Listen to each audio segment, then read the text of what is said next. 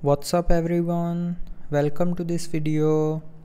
In this video I will show you how to fix the Wi-Fi connected but no internet issue in Galaxy S25 Ultra.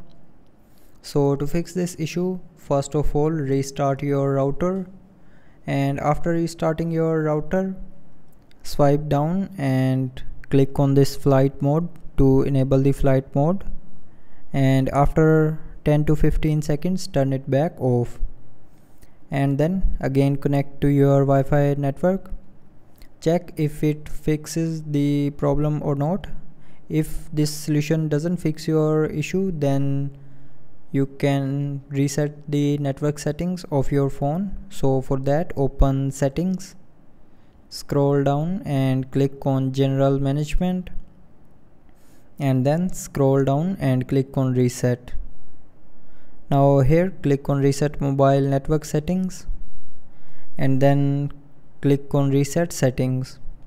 Now enter your lock screen, pin, password or pattern, and then again click on this reset option here to reset your mobile network settings.